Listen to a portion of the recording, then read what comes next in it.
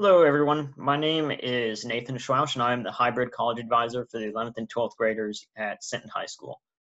As the 11th and 12th grade hybrid college advisor, my job is to work with you all first throughout your junior year, just helping you make sure that you are taking all the necessary steps to be prepared for the college application process as a senior. And then also just generally speaking, helping you with anything related to the college and career exploration process, whether that's helping you find a job, if you're interested in going to the workforce after high school, or trying to find an internship between your junior and senior years, working on building a resume, writing college application essays, SAT and ACT prep, and a lot more. I want to just take a few minutes today just to introduce myself, since this is the first year we will all be working together, tell you all a little bit about me and where I come from, and then also just talk a bit about what we'll be working on together this year. So first, a little bit about me. That's me, obviously. I'm from Georgetown, Texas, which is a medium-sized suburb of Austin, about 30 miles north of Austin. So kind of similar to Sinton and Corpus Christi, a little bit outside the big city, but it's always just a quick drive down the road if we really want to go to the big city. I graduated from Georgetown High School in a class of 750 seniors, so just a little bit bigger than y'all's junior class, probably pretty close to the size of the entire high school, actually. After I graduated from high school, at the time I really wanted to go to Texas A&M to study agriculture, because I come from an agricultural family. But I was in the top 26% of my graduating class at high school, so I was not able to get admitted to Texas A&M right away. So I decided to go to a community college first, and I was going to transfer to Texas A&M. Like I said, I came from the Austin area, and some family situations came up, and I felt like at the time I needed to be closer to my family, so I decided to transfer to UT Austin after working really hard to get really good grades at Blinn, where I could actually transfer. So I went to UT Austin, and I graduated in 2017 with a bachelor's in history. Then just some other personal notes. I have a pet cat named Teddy. That's Teddy right there, taking a nap like he always does. Named after the 26th president of the United States, Teddy Roosevelt, one of my favorite U.S. presidents. Like I said, I'm a history major, so I love talking about different historical facts, and he's a really interesting president. Then just generally speaking, hobbies. I love watching sports, in particular football. So I'm a little nervous about what's going to happen this football season, if there is going to be a football season.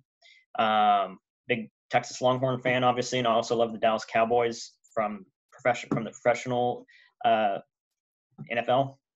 And I also just enjoy spending time outdoors and ranching, because like I said, I come from an agricultural background, so we raise quite a few cows on our ranch here in Georgetown also.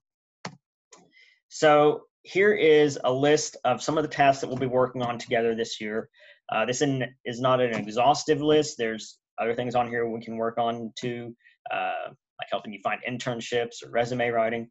But the key things that we're going to be working on together are SAT and SAT practice. If and when you're able to take the SAT or ACT, it's important that you practice ahead of time. We'll talk about that. It's important to build a list of different colleges you might be interested in applying to as a senior. And then we'll also talk about college essay writing, helping you create a rough draft of the college application essay later this school year. And then also finding different scholarships that you can apply for, and just exploring different career major opportunities. So first, let's talk about the SAT and ACT. Typically speaking, if you're planning on going to a four-year university, that school is going to require that you submit SAT or ACT test scores. A lot of students always ask me, what's the difference between the SAT or ACT? Do schools prefer one over the other? Are they different tests? How are they different? So the answer is schools will accept either or. There is no preference for the SAT over the ACT. The big difference is the tests are structured a little differently. So the SAT is evidence-based reading and writing and math, and the ACT test has English, math, reading, writing, and science. That's the big one. So if you're a really good science student, definitely should take the ACT. But I always encourage students to take both tests just because they are structured differently. Some students might score better on one test over the other. And then after you take the tests once, whichever one you feel more comfortable with between the pacing and the content, take that test a second time, because a lot of times students score higher the second time they take the test just because they're more comfortable with the process. They know what to expect. They're not as nervous. So their scores end up reflecting that. Now, here's where things are changing a little bit because of the coronavirus. This school year, this is more applicable to this year's current senior class. A lot of the four-year universities are not requiring the SAT or ACT scores as part of the application process, because last spring and this summer, students were not able to take the SAT or ACT because of social distancing requirements. So obviously, the universities are not requiring the SAT or ACT. But there is still a possibility or high likelihood that these universities will be requiring the SAT or ACT when y'all are applying for college next year. Now, I don't know, they could end up just having it as optional, but if it's optional, it can really help your case if you are able to take the SAT and ACT. If you're applying to a really competitive major, if you want to be considered for different scholarship opportunities. So if it's possible, if it's offered, you should definitely take the tests. Now, it's really important that we take time to practice for these tests before you take them. I always like to use a sports analogy. If you're on the varsity football team, you don't just show up on Friday night to play the opposing team without watching any film on the opposing team or without spending any time throughout the week practicing. No, you spend hours on the practice field after school. You spend hours watching film of the other team so that you're as prepared as possible. So you know their tendencies, you know what to expect. The same applies for test prep. These tests are, like I said, they're structured very differently from each other. And then they also have certain content that they ask students to demonstrate their knowledge of. So with that being said, it's important to spend time practicing so you know how to answer these questions and what kind of answers to expect. Now, the practice obviously isn't going to have the exact answers and questions from the test, but they'll be structured very similarly to the test. So these resources, Khan Academy is a fantastic resource. A lot of teachers at the high school, actually, I know, use it and encourage students to use Khan Academy. They offer practice questions that students can work on, as well as different learning modules that are interactive, and even full-length practice tests that students can do.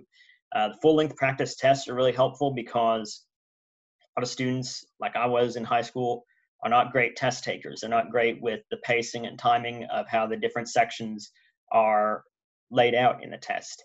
So if you are able to find time, about 2.5, 3 hours to sit down and take a practice test, that'll really help you figure out, okay, how much time do I need to spend on each section? ACT has an ACT Academy that they recently launched within the past year. And it is structured just like Khan Academy, really interactive, practice questions, learning modules, sample tests.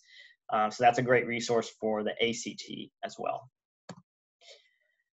Another thing we'll be working on throughout this year is helping you build a balanced college list. And this is really important because I always encourage students, don't just put all your eggs in one basket. I have a lot of students that always say, I want to go to Texas A&M College Station. That's the only school I want to go to. That's my dream school. That's the only school I'm going to apply to. Don't fall into that trap. Don't put all your eggs in one basket, because let's face it, things happen. You either might not be accepted to that school, or if you are accepted, you might end up not receiving enough financial aid to afford going to that school, or you might have some kind of family situation come up where you need to go to a different school. So that's why it's important to apply to different schools. For example, we always encourage students to build a list of at least 6 schools ranging from academic reach to an academic safety. So for example, like I said, I was in the top 26% of my high school class. A college list for me with academic reaches might have consisted of a school like UT Austin, from when I was in high school, at least, not as a transfer student. Might have consisted of like UT Austin, A&M College Station, or Rice University in Houston. Those are academic reaches that the admissions requirements were well above what my high school grades were. Academic targets. Targets are schools where my grades fit in line with about the average grades of students that are accepted to that school. Those would have been schools like Tarleton State University or UT Arlington. Those are two schools that I was accepted to. In fact, I almost went to UT Arlington. It's a great school. And then academic safety is a school that you should definitely be accepted to without a doubt when you're applying. So that could be a school that is a community college, an open enrollment school like Del Mar College, Austin Community College, Blinn College, Coastal Bend College. Those are all community colleges, and community colleges are open enrollment, which means any student that applies, regardless of your class rank, will be automatically accepted. And that same goes for technical schools like Texas State Technical College. So if you want to study something like welding, plumbing, HVAC, that's a great opportunity for you to pursue as well. So we'll be working together through College Board has a website called Big Future, where you can go and create a college list of 6 different schools, and it gives you different information about which schools fall into which categories based on your SAT scores and your GPA and class rank. And then you can build a college list that'll help you be prepared to fill out applications for those schools as a senior. So the 2 things that we just talked about, practicing for the SAT or ACT, and building a college list, you can actually receive scholarships just for doing those 2 things. So here we see the first step, build your college list. Just by completing a college list on Big Future, like I was talking about, the College Board offers an opportunity scholarship where just for taking these steps, you're automatically entered to a scholarship. So a lot of students are really hesitant to apply for scholarships because they ask for some kind of 700 or 1,000 word essay or a video submission or some kind of artwork submission. For these, you're just being entered into scholarship opportunities just for taking steps that you should be taking anyway. Complete a college list of 6 schools, you're entered into a scholarship for $500. Practice for the SAT on Khan Academy for 6 hours, which sounds like a lot, but if you just spend like 15 minutes here, 15 minutes there, you'll get the 6 hours really quickly. Practicing for the SAT, you can get a chance at a $1,000 scholarship. Then if you retake the SAT and your score improves the second time you take it, which like I said, a lot of students score better the second time, you can be entered into a $2,000 scholarship just for improving your score. So these are steps that you can take as juniors throughout this entire school year and into next summer just to be entered into different scholarships through the College Board. And then next year, there's different scholarships you can be entered into as well, just for submitting a college application or your FAFSA, your free application for federal student aid. We'll talk more about that when those times come, but it's important to maximize the different scholarship opportunities you're eligible for. And this is a great opportunity because these are things that you should be doing anyway. And if you're doing them anyway, why not try to get money for them, right? So let's talk a little bit about some other scholarships because, students are always asking me, Mr. Schwausch, how do I find scholarships? College is so expensive. I don't know how I'm going to pay for it. I don't want to take out thousands upon thousands of dollars of loans. So here's a little explanation of some different scholarships. So first, there's university scholarships. A lot of university scholarships you can apply for just by applying for admission into those universities like A&M Corpus Christi, A&M Kingsville, UTSA, Texas State. Some schools, though, have separate scholarship applications. I accidentally mentioned Texas State. Texas State has a separate scholarship application called the Bobcat Online Scholarship System, where you have to fill out an application for those scholarships. These scholarships from universities are typically awarded on academic merit, which is like your GPA, your class rank, or financial need if your family makes below a certain level of income per year. There are also different national scholarships. Those could include like the College Board Opportunity Scholarship we just talked about, or that can also include scholarships offered by big organizations like the Coca-Cola Foundation Scholarship, the Taco Bell Scholarship, the Burger King Scholarship, just a bunch of different national scholarships. And then there are also local scholarship opportunities that are offered by local organizations like the local Lions Club, maybe the high school band booster club has a scholarship, maybe the high school NHS chapter awards a scholarship to students. Those are local scholarships. A lot of local scholarships are typically not available till the spring semester, so we'll just have to keep an eye out for those local scholarship opportunities. One thing I encourage you all to consider with these scholarships is it may seem stressful and like a lot of work to do these scholarships, but if you end up getting awarded this scholarship, it's well worth the time. Say you have to write a 750-word essay or short answer question answering a certain prompt. If you write that essay, you write a 750-word essay, say it takes you an hour, hour and a half, and you get awarded a $1,500 scholarship, you're getting paid $1,500 just for writing a 750-word essay, just for an hour's worth of work. Let me tell y'all, I don't get paid $1,500 for an hour's worth of work. I wish I did, but that's not how my job works. If you can spend the time to apply for these different scholarships and you get awarded that scholarship, it's worth the time.